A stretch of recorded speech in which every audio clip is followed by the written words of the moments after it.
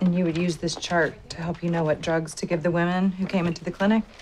Yeah, the Demerol and the Cytotec. That's the one that makes them precipitate. Precipitate? That's Doc's word for it when the babies come out. When the babies come out? What would happen then, after the babies came out? Doc or somebody snip it. Snip it? He would take scissors and cut the back of their necks.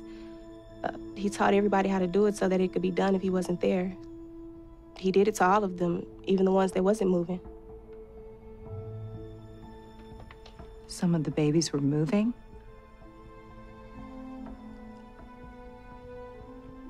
Betty, how many times did you see that happen? The baby's moving.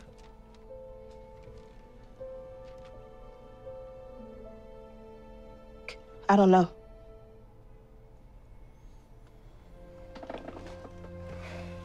Got any plans for the next few years?